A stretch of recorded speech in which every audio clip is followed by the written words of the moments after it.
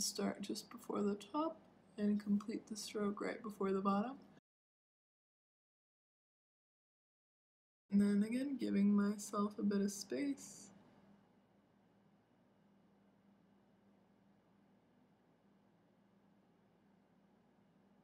And letting your brush do all the work on that curve.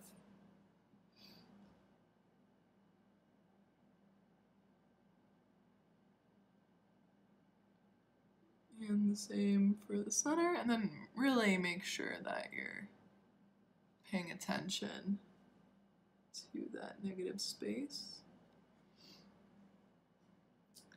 All right, and then I didn't get that stroke all the way, and that's fine, because it's better to not make a mistake.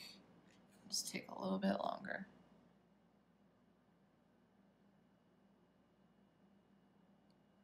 Perfect, and now I'll clean up all the edges. I do have a little bump right there. And then I want to make sure that there's a nice chisel.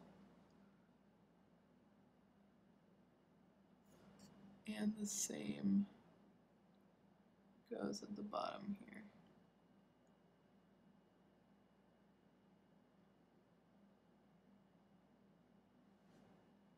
Just cleaning everything up.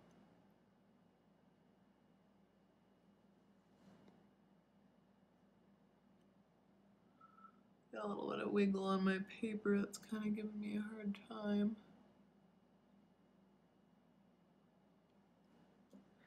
And then we'll complete.